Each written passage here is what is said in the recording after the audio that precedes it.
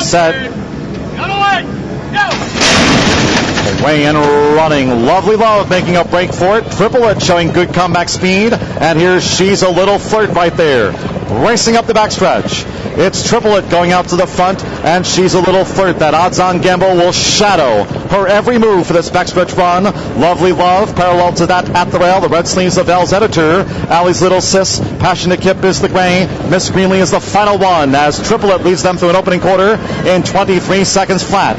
So this pace not boiling over going into the far turn. Chris Emigh with Triplet in front. Now this is 3 furlongs out.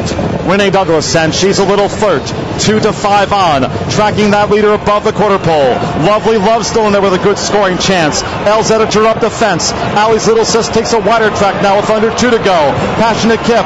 Miss Greenley is last to make the top of the Arlington Park stretch. They turn for home. Half mile in 45 and 4. Down to the final furlong. Triplet confidently winning. Allie's Little Sis. She's a Little Flirt. Battles in between horses. Lovely Love and Elle's Editor. Inside the final half furlong. Triplet still giving plenty. Holding She's a Little Flirt and Allie's Little Sis. Triplet. Sharp comeback that in 109 and 2. Triplet from She's a Little Flirt, Allie's Little Sis, and Lovely Love.